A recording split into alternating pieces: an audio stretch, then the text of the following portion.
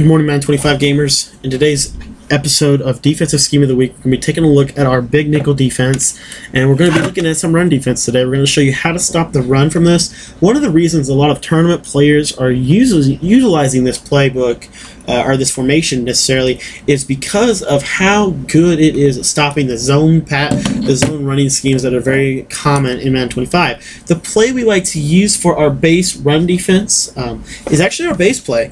It's actually going to be from the Storm Red, and so that's very simple because we already have it. So we're going to use a different setup than what we listed as the base setup, and this is going to be our run defense setup. What we like to do when utilizing the run defense is like to base align. If we're playing strong close, we don't have to base align. Then if we're in a situation we face a compressed set, we like to call press coverage. Okay, now all we're going to do to set up the run defense for this is pretty simple. We're just going to crash our defensive line to the left. We're going to put Roach here in a hook zone, and we're going to user him over the A gap. So it is the base setup, but we're not going to pass commit. On all the other setups, we pass commit. We're just going to sit in this A gap, and once we see the ball, that they're running the ball, we're just going to come right through it. So here we just come right through, we see the run, and the idea is this safety over the top is going to play it very effectively. Now, if you guys do not like this setup, what I recommend doing, if you know they're running the ball, then grab onto Woodson here, just call the play stock, grab Woodson, and then just user him. And you're just kind of going to lurk the gaps. So that was a poor example because I'm using two controllers. But basically, your job with Woodson is to cover the run. So here, we'll just cover right into the gap here, and then I'm just trying to show you the concept. Once you're in game, it's you can be a lot more aggressive because all you have to do is tackle the guy. But here again, you see right here, at this point, you have it stopped. You just got to get up there and make the tackle. But the cool part about this is the zone run is really ineffective against this play. Again, zone run right, just set the edge with Woodson, and you have, big bodies down the middle. They have to be big for you, of course, but again, that's just part of it. So here again, zone run left, and again, I have to be able to tackle. Unfortunately, I haven't played in a while with my user control. I've just kind of been labbing. But again, you're just going to get into the gaps there. Hopefully, I can give you something other than a piss poor example of this. I'll give you one moment here. Apologize for the horrible user control, but it's just part of my game this year, I guess. I do like to base align if it's not a compressed set as well. But again, here, and why am I so bad right now?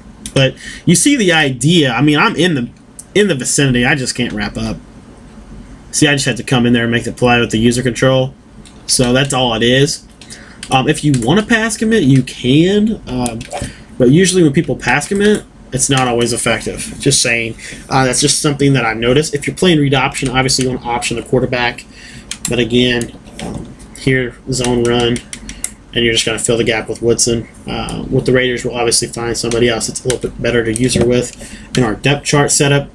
But again, that's just part of the game. So again, right run, and you're just getting there with Woodson. So that's our basic run defense. If you guys have any questions, I know you probably will. If you have questions, if you need tips on how to stop the run, let me know. Stopping the run's hard in general, guys. But remember, use that safety in the gap, shoot the gaps, and just kind of stay your role. If they're running to the left side here, your job in the big nickel bear is different than from all the other formations. Your job is to make the tackle. So here, your job is to come in, make that tackle in the backfield. The guys on the outside set the edge for you, which is really nice out of this because it allows you to be aggressive. But if you're like me and have horrible user control, sometimes that can be costly. But again, there you go. Very, very simple.